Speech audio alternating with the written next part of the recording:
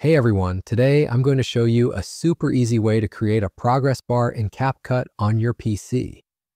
All right, we already have our video loaded in the timeline. Move your playhead to the spot where you want the progress bar to end. For me, that's around the 12-second mark.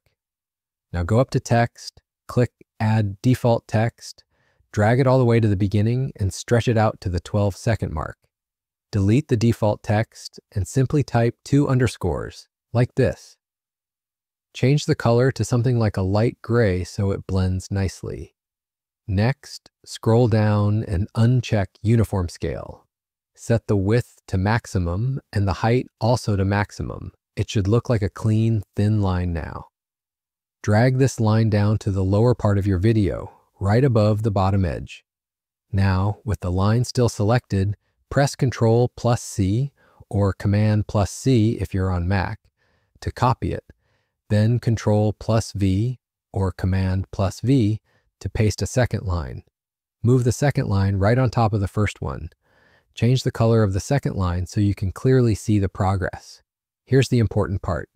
Create a compound clip for each line separately. It's super quick. Just right-click and choose Create Compound Clip. Next, move your playhead back to the beginning. Select the second line, go up to Mask at the top right corner, select Add Mask, then Split, and rotate it just a little so it matches your progress bar line. Drag the mask to the very start of your bar, click Keyframe on Position, then move your playhead to the end of the compound clip. Now drag the mask all the way to the end of the bar. A second keyframe will be created automatically, and that's it. You now have a smooth, animated progress bar following your video timeline. Of course, you can also highlight both lines, resize them, rotate them, and move them wherever you want on your screen. Thanks for hanging out. If you found this helpful, don't forget to like and subscribe for more quick CapCut tutorials. See you in the next one.